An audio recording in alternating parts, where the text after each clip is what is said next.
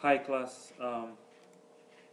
This chapter 1, this video is basically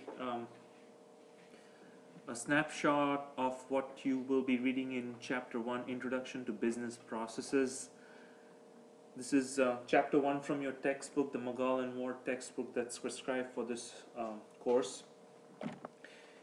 Now, since this is the first week, you will be doing a lot of reading,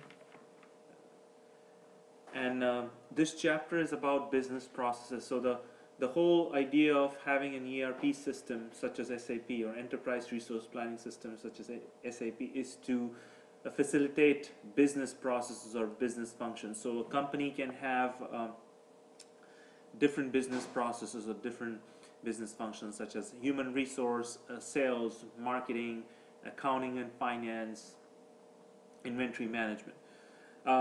This chapter will talk about the core business processes, and the idea is to give you an understanding of the core business processes. So let's begin. The learning objectives describe the functional organizational structure, talk about the key business process, what are the integration points, understand cross-functional processes, and so the most common organizational structure that we talk about is the functions of the department. So like I said, human resources is a function or a department by itself. Marketing and sales is a department or a function by itself. Finance and accounting is a department or function by itself. So when you look at the functional structure of a typical organization, there is purchasing, there is production, there is inventory management or warehouse, there's sales and marketing, there's R&D, there is finance and accounting, human resource management, and and a lot of these business functions overlap. One of the things that I just wanted to give you a heads up on is the videos that you will be watching throughout the course of the semester. I will only focus on the slides that are most important, that have the most important concepts. So if there's a chapter that has 50 slides and you see me skipping a few slides here and there, it's not that I don't want you to read those slides or that portion of the chapter from the textbook, but it's just that just to keep the video within a reasonable duration, I'm skipping those slides.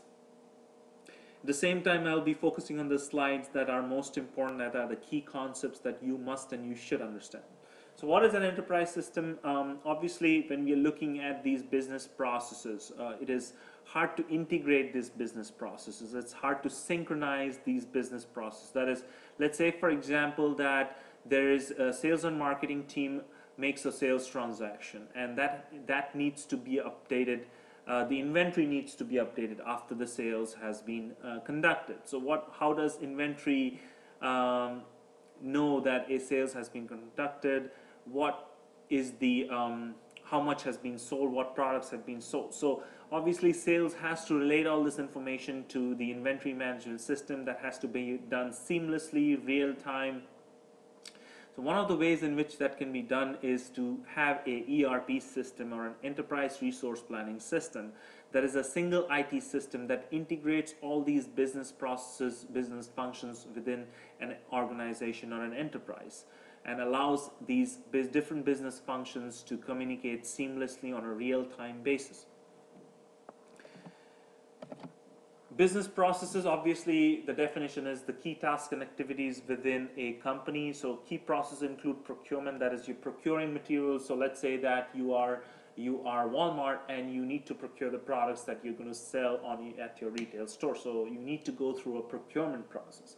Fulfillment is essentially you're fulfilling the orders of your customers. Some people call it sales, some people call it fulfillment process. Production, obviously, if you are into a company that is into manufacturing, that produces materials from scratch, you need to have a production process in place. Okay. The generic business process, so a business process must have steps. Okay, so a sales is triggered, as it says here, it needs a trigger. So what triggers a sale? A customer requirement. Let's say for Walmart, a customer walks in, takes a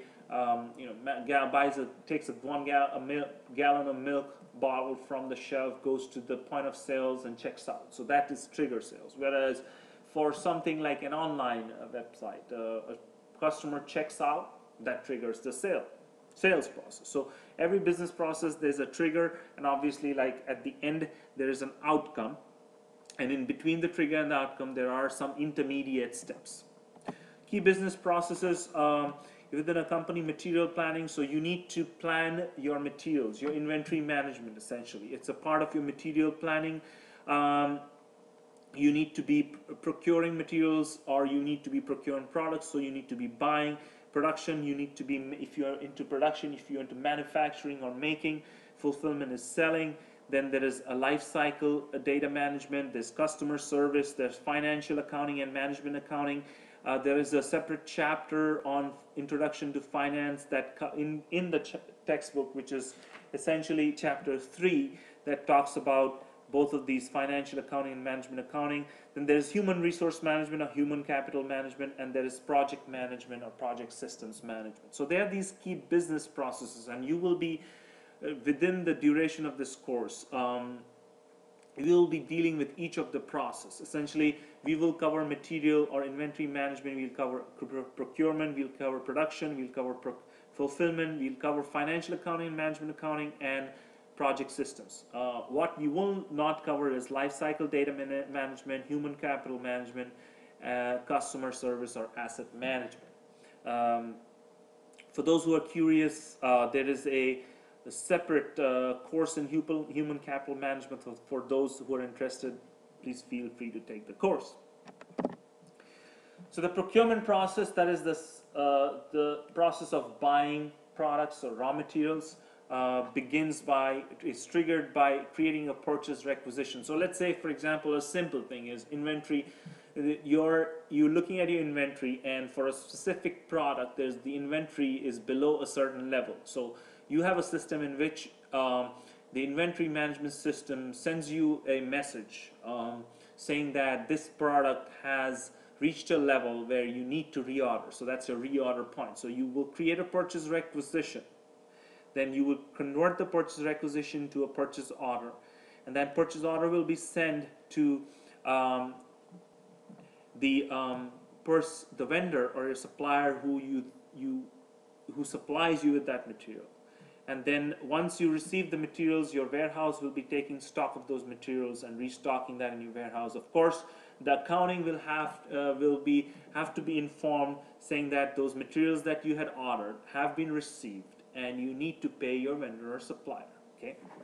So as we looked at a previous slide where we had a trigger and we had an outcome, so in between these are the steps. This is the typical procurement process.